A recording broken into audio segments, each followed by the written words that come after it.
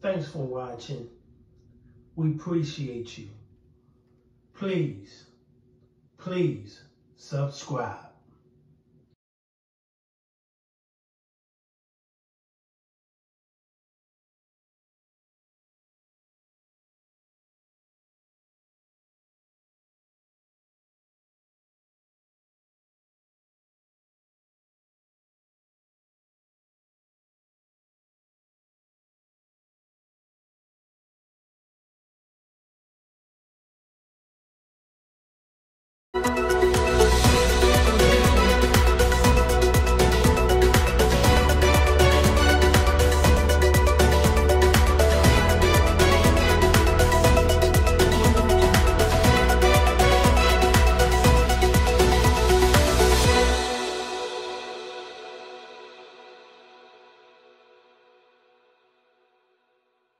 Card on the Mag Mile. The vanilla Visa card wouldn't work, even though she had just bought it with cash. The card issuer wouldn't help her, so she turned to us. CBS 2's Lauren Victory has this cautionary tale.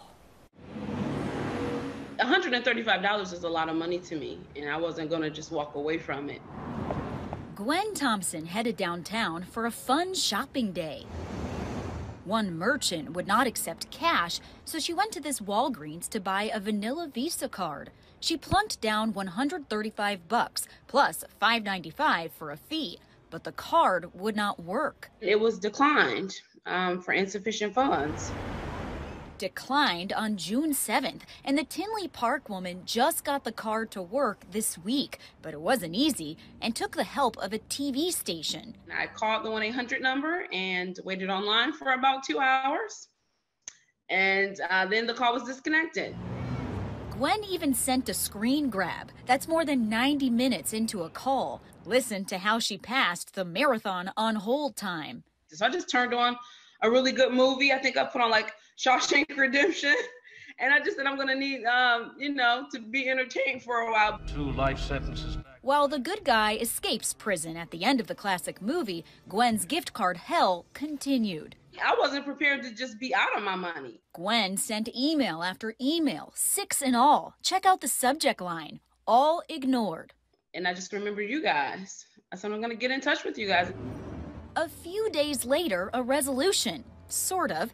Gwen got her money, but no explanation and no way to follow up. The fraud department wrote her from a customer unfriendly, do not reply email box. I went to Channel 2 for help. Gwen is definitely not alone. We found nearly 1,500 complaints on the Better Business Bureau website in the past 3 years, and another 2,000 for Vanilla's parent company. Many gripes, like Gwen's, are about the inability to use a purchased card. Other consumer sites give the company an average rating of just above 1 out of 5. That's why Gwen wanted to spread the word instead of suffering in silence. That madness has to go into some kind of action, and that's what I did.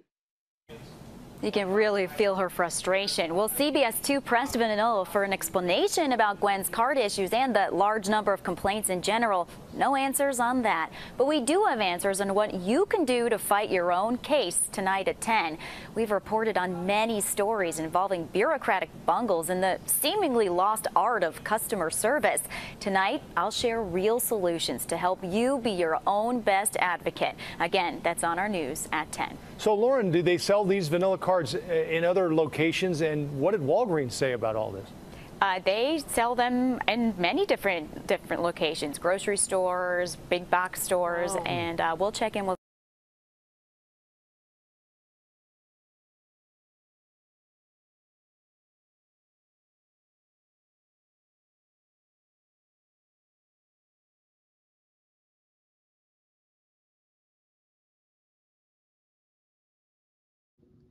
Thanks for watching. We appreciate you. Please subscribe.